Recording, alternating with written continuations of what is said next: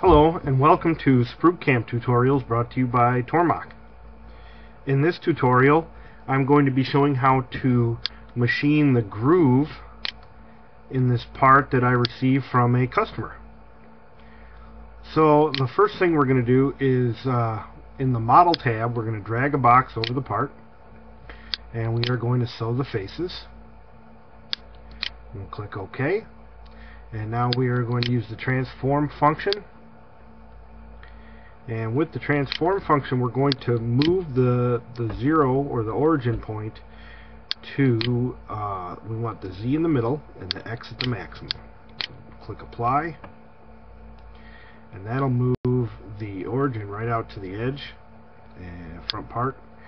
And we also, I'm going to close real quick, we want to look on this part and we see it right now.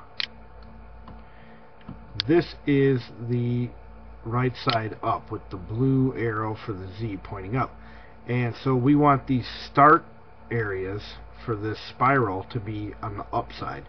So we'll drag a box around it again and we will click on transform, and we're going to rotate around the x-axis 270 degrees. Click apply, and now those starting areas are up at the top. Okay, so now if we go to our machining tab, you're going to see, regardless of what we do, we're going to either, if we wanted a box around the part or a cylinder around the part, there's going to be a lot of stock. And in this part we just want to do the spiral. So most of the time you would have a lathe or something that you would rough this so that there is no superfluous stock. So in order to get that, we're going to have to turn some geometry to get the right workpiece. So we're going to go into the 2D geometry tab and we're going to hit the top view. Now what we want to do is draw a line all the way across down to this point. So we're going to pick our line tool. I'm going to zoom in a little bit here. We're going to start the line here. We're going to go to this point, and now we're going to start there and go all the way down to this point, and we're going to start at this point and go all the way down to the center point. Now all we need to do is join these lines, so we're going to click on the chain to join them. We're going to click the first line and the second line and our front line there. Okay, now we got one single piece of geometry. So we're going to go back to our machining tab and we're going to make sure that Tormach is highlighted, and we want to go to the workpiece icon here, and we're going to turn. We're going to pick a curve, but our curve is going to be in the 2G geometry section of the file tree. We'll click on global and we'll pick K11, which is that line we just drew. We'll pick add. Now the only stock we need to take away is actually the stock that's left in the grooves. So we'll move this around so we are in the proper working position. And the machining strategy that we're going to use for this is going to be in the finishing category, and it's going to be 5D contouring. Now this groove is just a little bit bigger than 200 thousandths, so we're going to double click on 5D contouring, and we're going to pick a tool, and we're going to go right to the inch toolkit, click apply in the library, and we're going to click a 1/4 inch ball end mill, but we're going to eliminate that and make it actually a 200 thousandths ball end mill. Now if we made it smaller, it would just take more passes, but we're gonna take this in one, pretty much just one pass. So we'll keep it at that. Feeds and speeds I'm not gonna worry about too much right now. The safe level for this is a pretty big diameter thing we got here, so it's about well, let's look at it. We'll see what diameter it is. We will look at the back part of this, and it looks as if our diameter is 5.118.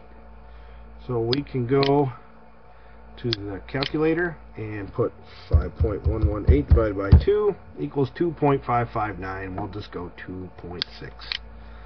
So we'll double click on that again. So our safe level is going to be 2.6.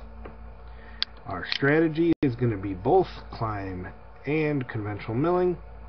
Now our top level, we're going to make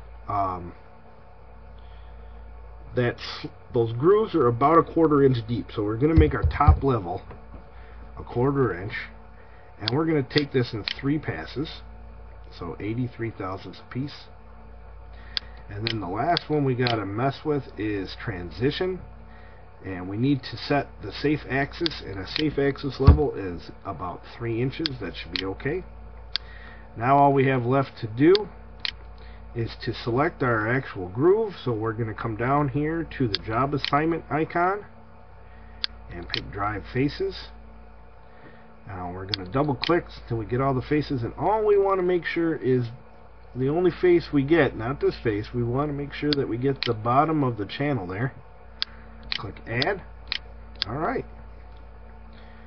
Now you can see it's a little difficult to see because of the way the some of these are set up. Let's see if we can make this a little easier to see.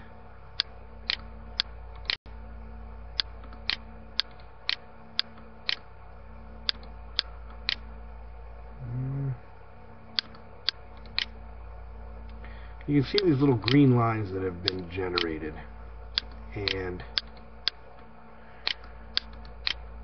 when they look like that, see this green line and the channel's kind of dark, that means that it picked SprutCAM picked the surface on the back side. So we're going to want to double click on our job assignment down here, and this little box will come up, item properties, and we want to choose alternate front side. Now that looks much better. You'll get that nice bright line, and then you'll know you're on the right side. So we'll click run. Oh, apparently we have some issue here. It's probably due to lead in, lead out. Let's check on the lead in, lead out. We'll make that 3 inches. Click run.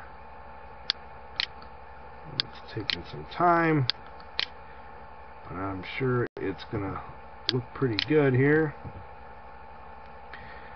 So we'll reset it and run it again just to see if we can get the green check to show up. Sometimes this particular part has a lot of surfaces to it, so it kind of slows down the progress of SprutCAM sometimes.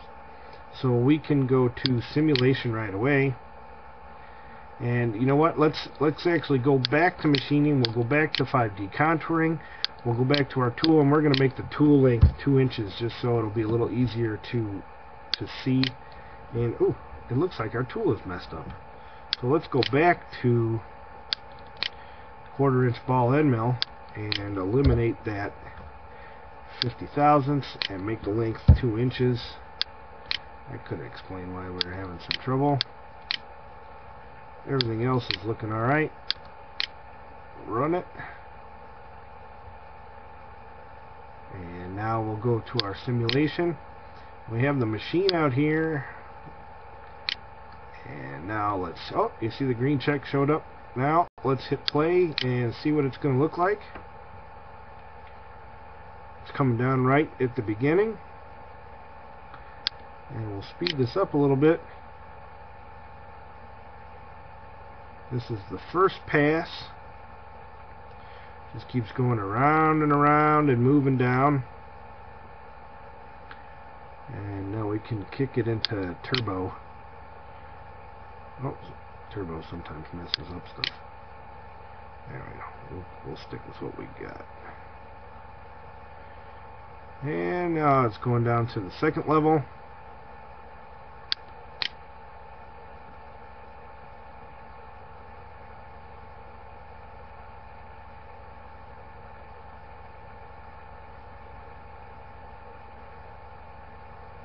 And after this, we'll have one more level.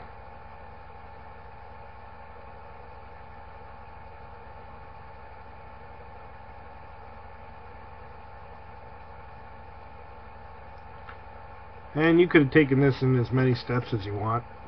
3 steps is a good amount of steps for the video, but you could take it in as many steps as you want depending on your material.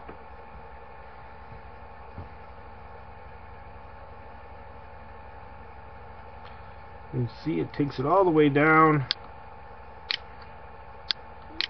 to the mount where I'm going to turn the machine off now. Just let the tool finish up.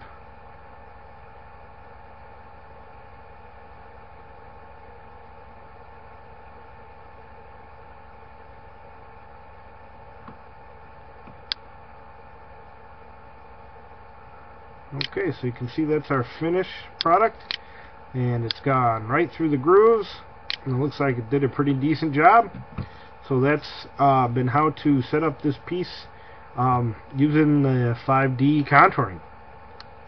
This is SprutCAM Tutorials by Tormach. I hope you enjoyed it.